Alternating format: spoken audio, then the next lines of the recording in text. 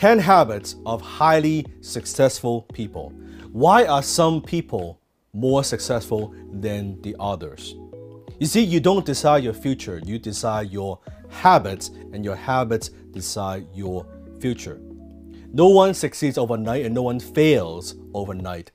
Success is nothing more than a sum of small efforts repeated day in and day out. Today I want to share with you the 10 successful habits that I have learned and developed over the years. Habit number 1, successful people take 100% responsibility for their own life. You see, I was struggling. I was in my 20s. I had just failed my 13th businesses. I had started and failed at 13 businesses. And back then I was lost. And I was blaming everything else. And when I met my first mentor, Alan, when he sat down with me and he asked me the question, Dan, what's not working? I said, everything is not working, right? I'm not making enough money, right? I'm in debt. I had all these failures. I don't understand. Customers are so cheap. The government, I don't know why, right? The tax so high, everything, and the economy is bad. And I was just pointing fingers at everyone else. I wasn't taking responsibility for my own life. And my mentor, Alan, said to me, unless and until you take 100% responsibility for your own life, Dan, you're not going to be successful. And I thought to myself, maybe he's right. Maybe, at that time I thought, maybe not 100%, but maybe I'm at fault. And he says, not maybe. Because you chose to start those businesses. You chose those partners. You chose to spend your time on this. Every single decision you made on your own, right, to the best of your knowledge, but still, you chose what happened. You chose and you act on it. And from then on, I learned to take responsibility. The buck stops with me. If it's meant to be, it's up to me. And it's something that you need to think about, because lame people blame people. You can make money or you can produce results. You cannot do both. So that's habit number 1. Take 100% responsibility for your own life. Habit number 2, and that is you have to decide exactly what you want. Most people in life don't get what they want because they don't know what they want.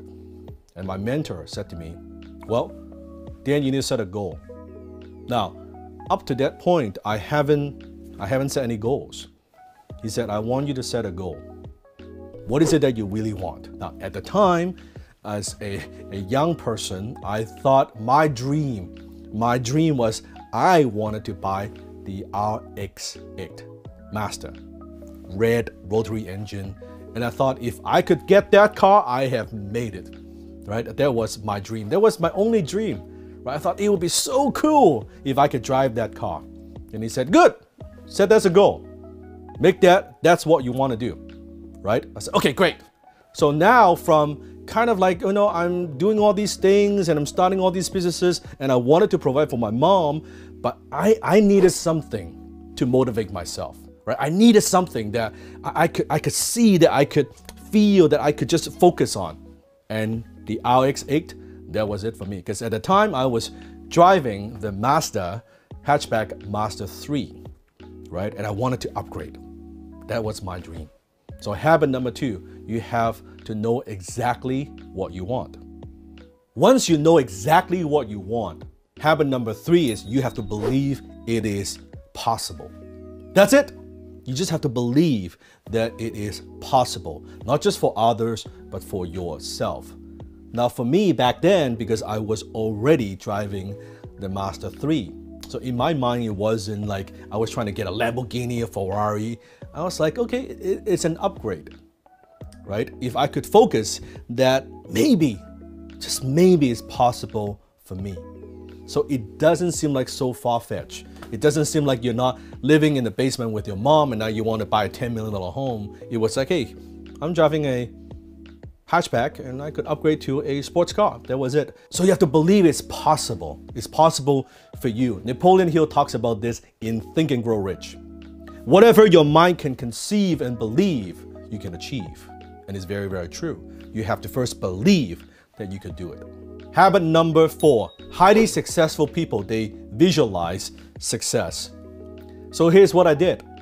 Once I know that this is my goal, once I take 100% responsibility that I can make it happen, and I believe that I can make it happen, I visualize success. So I cut out a page from a magazine that had the RX8 on it, and I put it on my vision board. I would look at it every day and I would visualize what it looks like.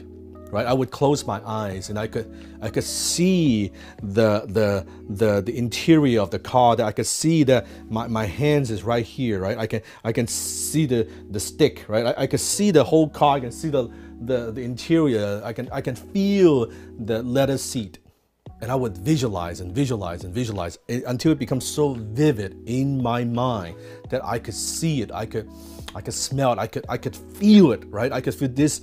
I deserve this. This is what I could do. And I do that every day. Visualize my success. So that's habit number 4. You have to visualize your success. Habit number 5. Successful people act as if.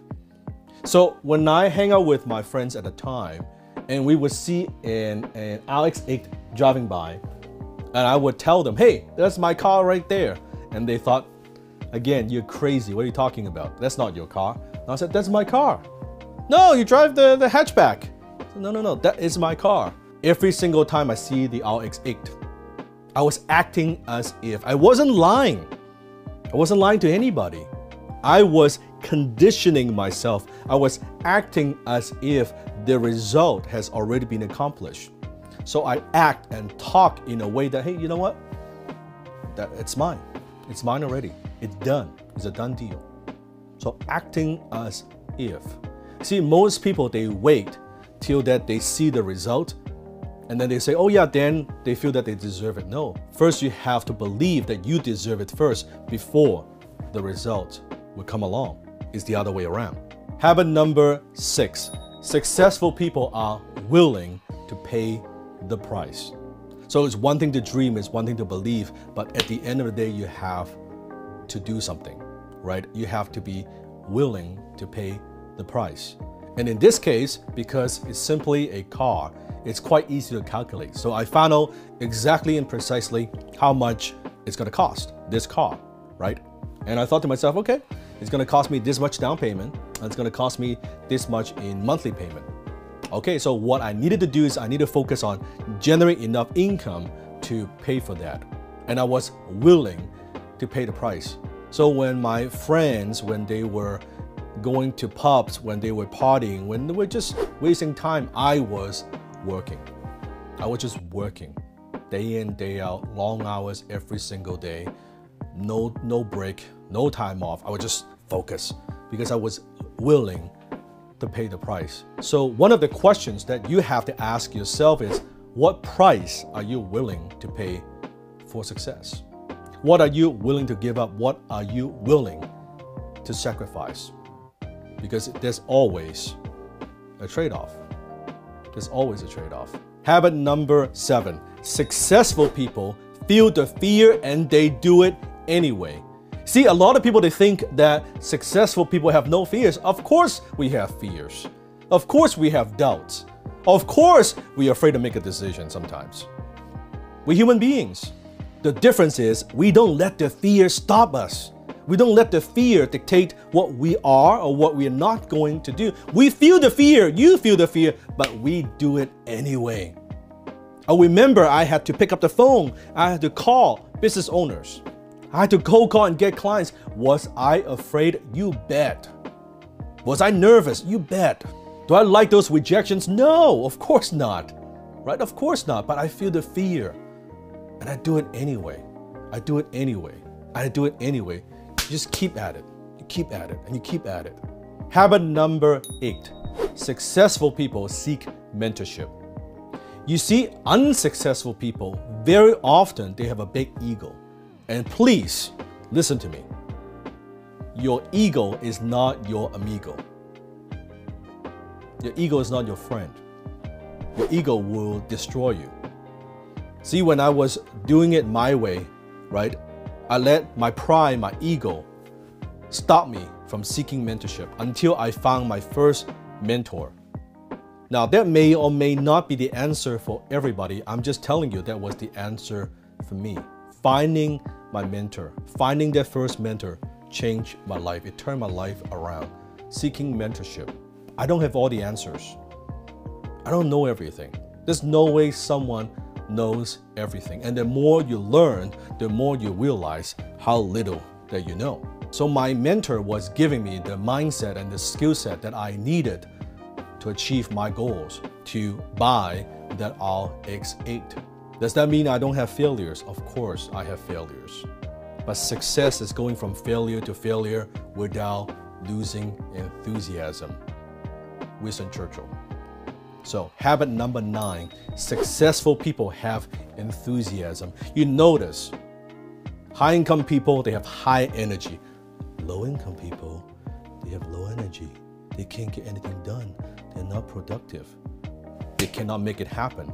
They lack the vitality, the energy, right? The enthusiasm, the stamina to make things happen. Then how are you going to accomplish anything if you don't approach anything with passion and enthusiasm, right? You may not be the best at it right now, but if you are enthusiastic and you believe and you're passionate, incredibly passionate about what you do, you're going to make it happen. So that's a very, very key habit that kind of makes everything work. And that leads to the last habit, and that's habit number 10. Successful people commit to constant improvement. You see, after I did all these things, I act as if I paid the price. I seek mentorship. I kept going. And finally, I got the car. And I was so excited I went to the dealership. And by that time, I had already test drove the car multiple times. I knew exactly what I was getting myself into. And I walked into the dealership. And the car salesman was telling me he has never sold a car this fast. We got the paperwork done. I drove the car off the dealership. And what's fascinating is, and I was excited. It was great, right? And I was driving the car, right, off the parking lot. And you know how I felt? Peace. I felt that I've seen this, I've experienced this many, many times. I felt that just like it, you know what? This is my car because I've visualized it so many times. I was actually incredibly calm. This is how it's supposed to be. And it's great. It's like a deja vu, that kind of feeling. Because I've seen it in my mind so many times. I acted as if I knew it's mine. And when it's mine, okay, yeah, it's mine. What's the big deal, right? And then I set the next goal, right? I want to get the next car. And I know at the time I thought car was my thing. I'm not interested in those things anymore. But at the time I thought I'll get the next car, the Mercedes, the Audi R8, and on and on and on, and the Bentley and all those things, right? So successful people seek mentorship. They also never stop improving. It's always about becoming better, becoming a better version of yourself. If you want to be healthier, what do you need to do? You will study nutrition, you will study fitness, right? If you want to be a good cook, you will learn recipes, you'll learn from other chefs, you will brainstorm ideas. It's no different. If you want to be successful, you have to make that a subject that you study. It has to be something that you take seriously. It's something that you put some effort in.